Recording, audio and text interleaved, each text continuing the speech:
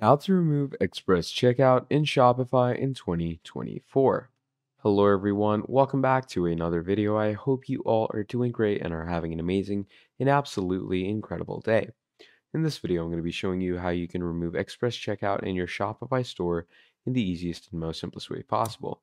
So to do this, what you're going to do is you're going to come over to your online store, okay?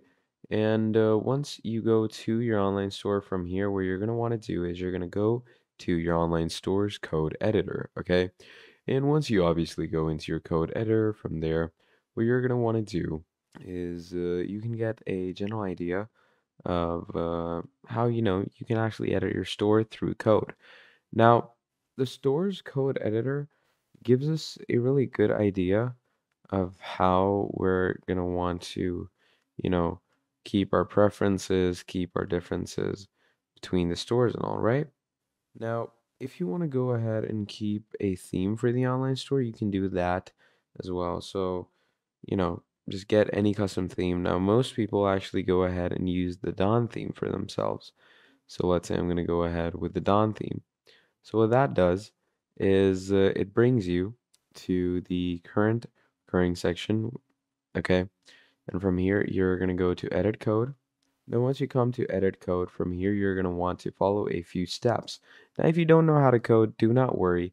Just follow these simple steps, okay? I'm going to lead you through and help you with all the simplistic ways you can complete these steps for yourself.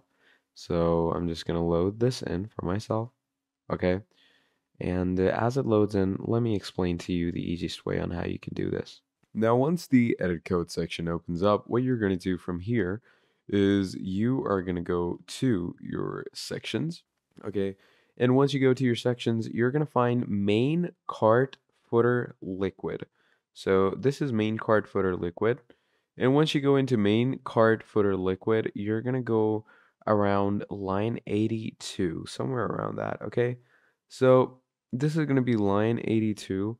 You're going to find if additional checkout buttons, okay? So yeah, there we go. So if additional checkout buttons, you're going to simply remove this till the division, okay? Don't remove the end case or anything like that. So you're going to remove that. And if it does issues, you can also remove the end if, okay? Just remove this. There we go.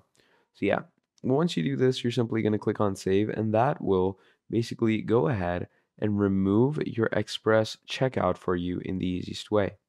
So yeah, that is pretty much the basic idea of how we're going to do this. So thank you for watching all the way till the end, and I will see all of you in the next video. Goodbye.